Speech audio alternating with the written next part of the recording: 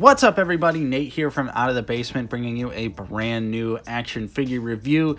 Today we are taking a look at Wedge Antilles from the Star Wars Black Series 6-inch collection. Of course, he is in the same red and black box packaging we have been getting forever. Got the window, got the picture. On the side, he is number 102 in the line.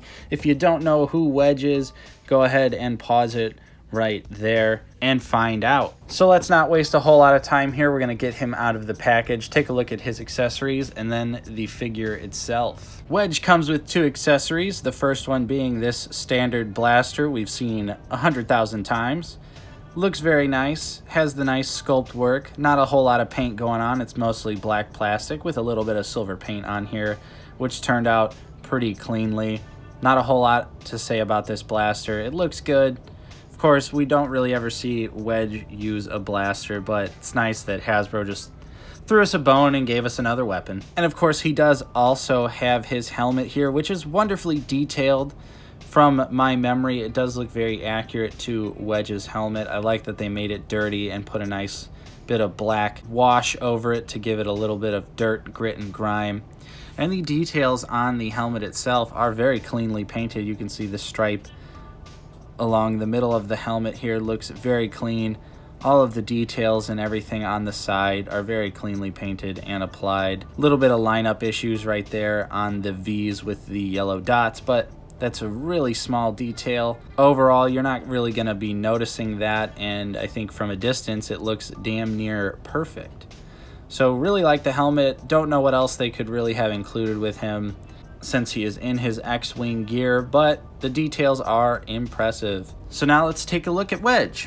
All right, and here is Wedge out of the packaging, and you'll notice right off the bat, he's mostly just a reuse, which is a little bit of a bummer, but it's honestly not surprising given they just threw him in his X-Wing gear. So of course that gave Hasbro the opportunity to reuse the Luke body, which is not necessarily a horrible thing, although in my mind, I would assume that Wedge would be a little bit taller than Luke, and I believe he is if you look at screenshots of the movie, but with them reusing this figure 100%, he's going to be the same exact height as Luke, and I'll show you a side-by-side comparison to see if there truly are any other details that are a little bit different for Wedge. So right off the bat, he's not really the most exciting figure to get, especially after the highs of the Heavy Mandalorian. Going from that to this figure, it makes this figure feel a little bit worse than it probably actually is.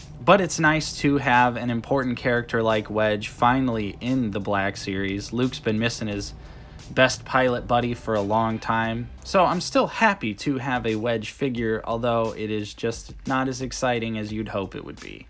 So let's go ahead and get Wedge off the stand and take a closer look at the details. So right off the bat here we can see that Wedge does have some really nice photo reel. Of course, he does kind of look like he's a little upset. I don't know why Wedge's face would be so sad, but he does kind of look like he's got a little bit of a frown, like he's a little upset right now, which is an odd expression, but I guess you could also see that as a neutral-faced expression, and I think the photo reel does look pretty nice. Looks very similar to the actor, so I think that definitely gets a pass. The head is at least nicely sculpted as well with the hair. The details do look nice. Of course, the hair doesn't have any sort of paint variation. It is just brown. And he does have a little bit of a helmet head look because, of course, the helmet does fit on Wedge's head. And it goes on there just fine. Fits perfectly. Might look a little big on the actual figure itself, but I think the helmets were probably a little bit big anyway. But I think it lines up nice and it looks pretty nice, but I'm going to display him with the helmet off, just like I do with the X-Wing pilot Luke. Love doing those holding the helmet poses. So continuing down the figure, again, like I said, it's just the Luke body.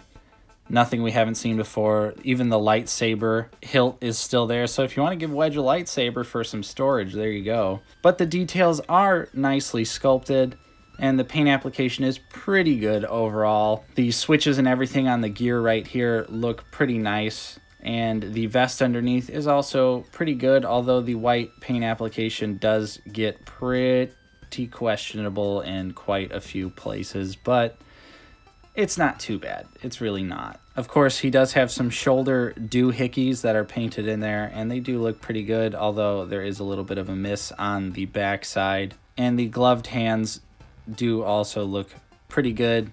And the black paint, or you can tell that this is probably black plastic with some orange paint over it, and it sort of gives it a wash look, and there is a little bit of a wash on the figure as well. In random places like this leg looks like it's washed, but not this leg. I don't know if that's some effect of the plastic or if it's actually supposed to be there, but it kind of ends up working and looking pretty decent. And the boots again are the same boring boots, just black plastic, not a whole lot going on. The doohickeys right here are painted really nicely as well. So overall, again, it's not a bad figure, it's just kind of boring. So let's take a look. We're gonna put him square up with Luke right now and just compare the details. So yeah, just take a look at that. 100%.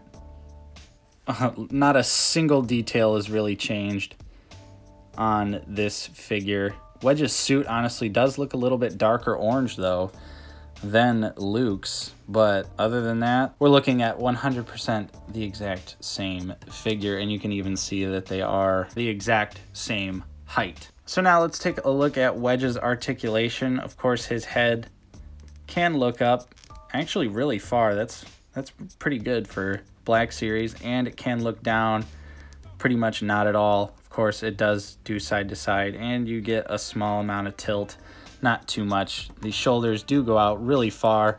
They have rotation. The nice single jointed elbows give you exactly 90 degrees.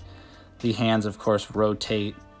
This hand features the horizontal peg, while this hand, which is really loose on my copy, does feature the vertical hand. Of course, for the chest, he does have a little bit of movement there. It is on a ball joint, but you don't really get a whole lot of side to side out of it. But let's test the crunch here. So he can go forward just a little bit, and he can go far back. So he can go back further than he can go forward, which doesn't make sense for a human being, but oh well. And the legs can't really move out due to this plastic piece, although you can force it up if you really wanted to do something along these lines here.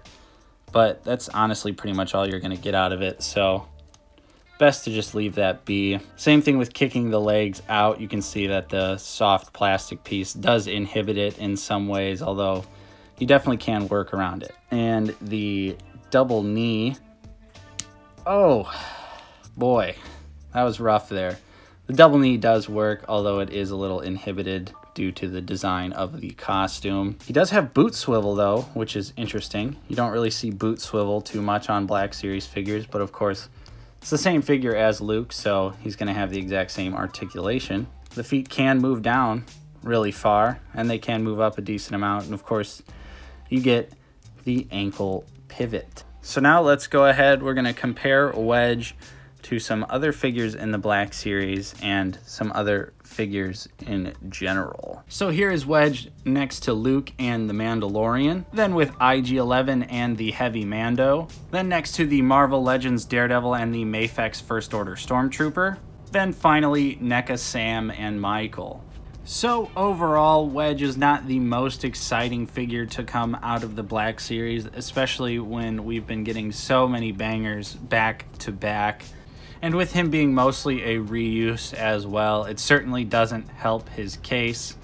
Although the photoreal head is really nice, and the details on the helmet as well also help this figure just to be a little bit better. But unfortunately, like I said, I'm just not really feeling all like wild about this figure. I'm happy that I only paid $10 for him on Walmart Cyber Monday.